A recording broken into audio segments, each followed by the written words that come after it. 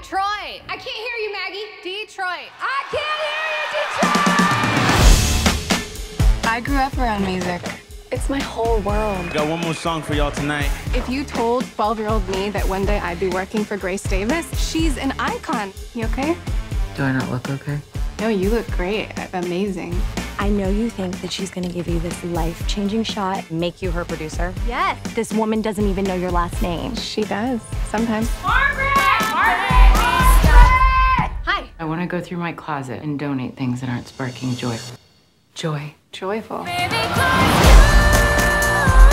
the girl still give me goosebumps. Well, Grace, have you thought any more about the Vegas residency? Actually, I think it's time I record a new album. I mean, that's one plan.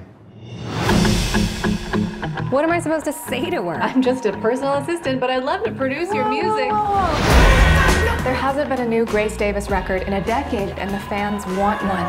Let me do my job, and you do yours, which is get her coffee, Kleenex, Kotex, and whatever else the hell we've been paying you to do for the last 6 months. You get paid? I thought you were an intern. My life is a joke!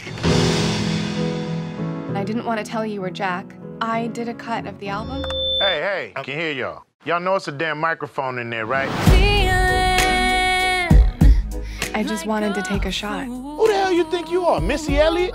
They don't love you, they don't love It's about trust and commitment.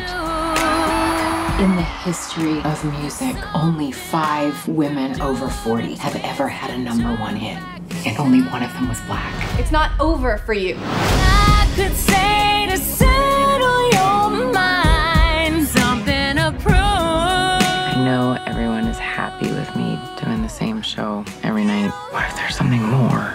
I want to be a part of that. Wait, is this your car? Yeah. You need to ask your boss for a raise. Is the food coming, sir? We've been over this. We are not a drive-through. Well, it should be. It could be. Oh my God, is that Grace Davis? No.